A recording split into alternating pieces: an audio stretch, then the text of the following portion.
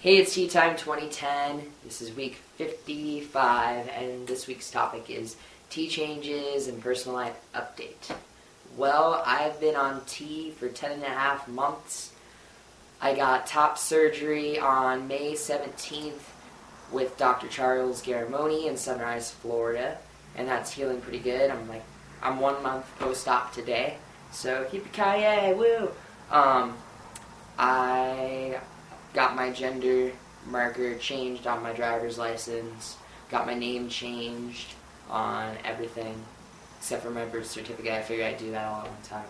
And that's it.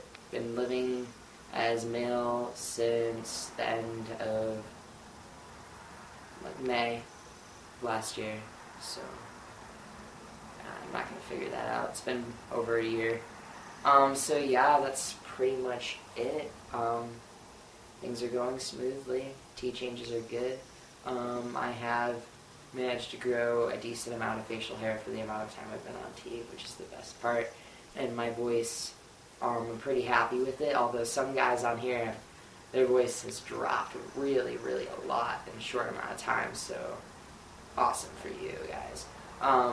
Mine took a while to get to this level. I'd say at 6 months it started allowing me to be correctly gendered most of the time. Now I'm correctly gendered 100%. So yeah, that's pretty much it.